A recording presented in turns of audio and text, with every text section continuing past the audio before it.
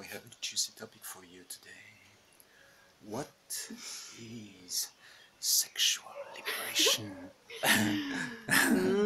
Sexual liberation. Yeah, what is sexual liberation? Of our juicy nation. What is sexual liberation? What is sexual liberation? Liberation of your sexual energetic, of your sexual energy, of your erotic fire, removing the obstacles, removing the shame and the guilt and all the sexual conditioning and all these frames that are trapped in our systems after years and years of conditioning through culture and education. It's like, why is there shame around sex? Right. How does it feel when this shame is gone, when this guilt is gone? Right. Yeah. Are you sexually liberated? I'm pretty sexually liberated. Yes, you are. How do you know? How does that feel in your system?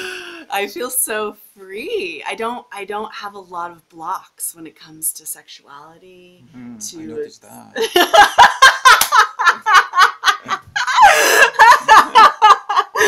That's so funny. It's true. Well, I remember I actually went through a period of time, which was the period of sexual liberation. It was about 5 years ago. And it felt like my body and my system and my life had been kind of contained in this very traditional way of being, like this American way of being. And I felt like I wanted to break out of a cage. And it was around that time that I went to Burning Man, and actually I met a lover who was, kind of helped me on this journey. And I just started kind of unleashing myself and exploring territories that really just opened me up. I mean, I know that's kind of vague, but really what happened was the more I just allowed myself to be who I am and how I want to be and experience energy the way I want to experience and saying yes to all of life, the more I became liberated and the more I became sexually liberated. They happened side by side. Side by side. My own liberation. That's so beautiful. I can testify this woman has a very high degree of sexual liberation in her. Yeah, for instance, I see it in the way you move, in the way you breathe, in the sounds, in the way you dance. It's always so anchored in sensuality and pleasure. So it's very powerful.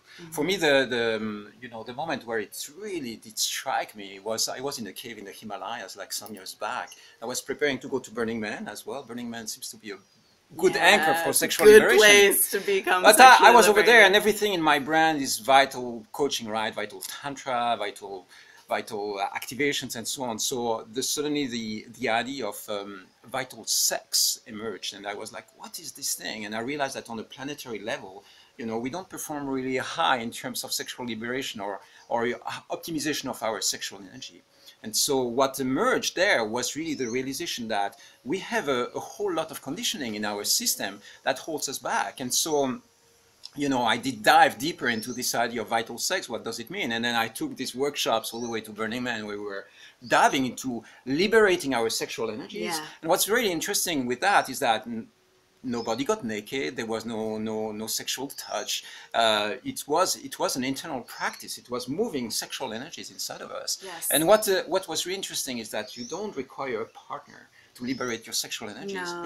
One evening we did that with a group of men. We were like 25 men, and we were like breathing and shaking and activating energies. And by the end of this, this practice, after half an hour, we were on fire. We were in a state of really high erotic activation, and there was nobody touched anybody. We were just in that space, building up that kind of sexual liberation with a group of men. So it really stretches the limits of what's possible and what it means. There's so many frames around like what is okay and what is right and what is wrong, and we're not even consciously aware of how we cap this energy within ourselves. We hold it tightly and we have all these blocks. And so you can just slowly start to feel like, what what is, it doesn't even have to be sexual, sensual, like what feels good? Yeah. And can I allow myself to be in my body in a way that feels pleasurable, feels good? What is that What is that? experience? And then just moving with it and starting to open yourself up to like new possibilities of, for me, it's like it's pleasure in my body, enjoyment in my body, bliss in my body. Exactly. Orgasmic energy in my body. There's a confusion very often that we have that sexual liberation means having lots of partner and having wild sex with lots of people, having orgies and stuff like that.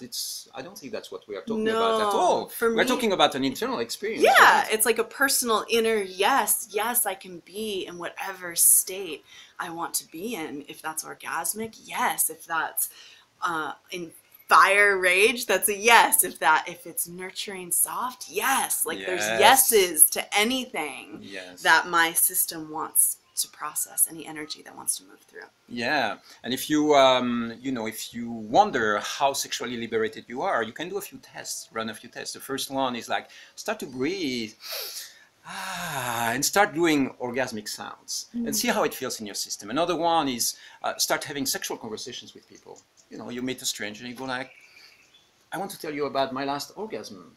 The last time. To me, that wouldn't be sexually liberated. No? No. No? Well, here we go.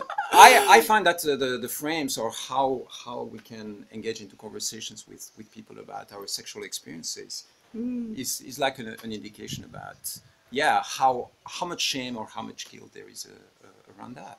Right. I mean, us, for instance, voicing all that and talking about sex on camera means that we are probably extremely sexually liberated. Maybe. We'll come back soon with more ideas from this one, eh? Bye. Bye.